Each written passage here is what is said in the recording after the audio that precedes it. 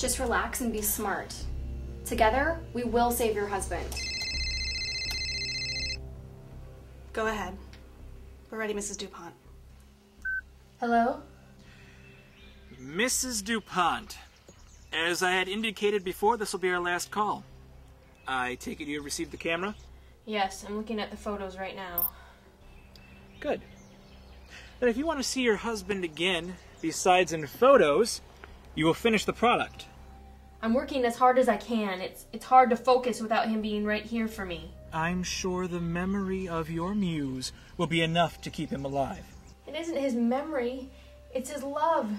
He is the air that I breathe. This is what keeps me alive. If you cut one hair on his head, I will find and exterminate you, you insignificant termite! You cut me to the quick.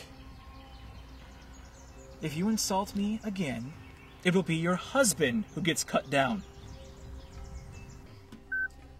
Calm her down. We don't have a trace yet, and we only have one opportunity to get this right. Don't burn out now, we're so close. I just want to hear him. Yeah, you can talk to him, but if I hear something I don't like, he's kindling. Tara. Hello? The sound of your voice is more refreshing than the first winter snow. Forrest. You were painting me. In that moment, I was the only thing that you could see. You're so beautiful. The sun never warmed me like the sight of you did that day. I wanted to move you, but I stayed still while you painted. From that moment on, I knew that I wanted to give you everything that I had to make your life perfect. I was all in green that day. That's not the way I remember it. You were wearing orange. And when you saw me, you started shaking like a leaf in the breeze. It was my first assignment of the fall semester. And I was drawn to your presence. You seemed so strong. But it was your vulnerability that made me feel like I was home.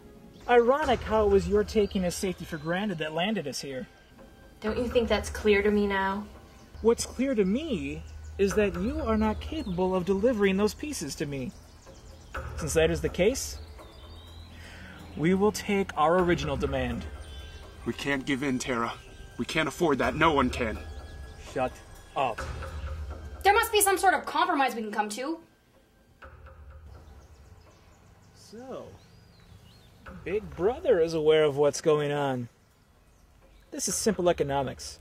There is nothing you can do. We will do what is needed. You will never win this. Then you just lost. We'll get our forgeries from someone else. Kill him. What? No! You may take me down, but I've already laid the seeds of the future.